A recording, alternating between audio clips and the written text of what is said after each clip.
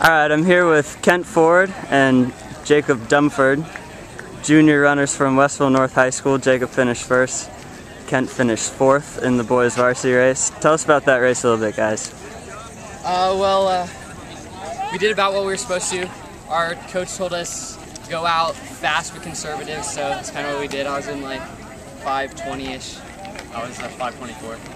And so we just wanted to put ourselves in decent position after the first mile and then just run with it. Was there any sort of overall team strategy you guys can enlighten us on? They just kind of went out the same kind of thing, just a little conservative, but still trying their best.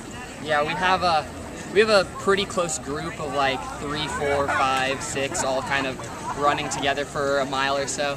So that helps push some of the guys to get out to a decent pace. Fair enough. And how's the training been going? Pretty good. Anything you can share with us?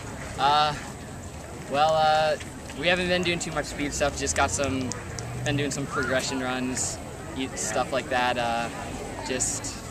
We've been going a higher mileage than we have in the past. Mm-hmm.